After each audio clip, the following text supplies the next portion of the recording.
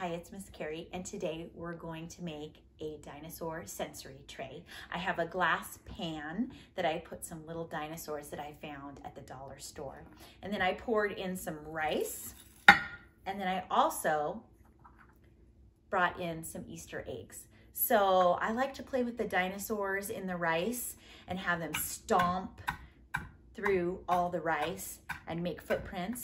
And then I like to take the little dinosaurs and hide them in the eggs. You can make dinosaur eggs and have the dinosaurs pop out of the egg and hatch. And so that's how you make a dinosaur sensory tray.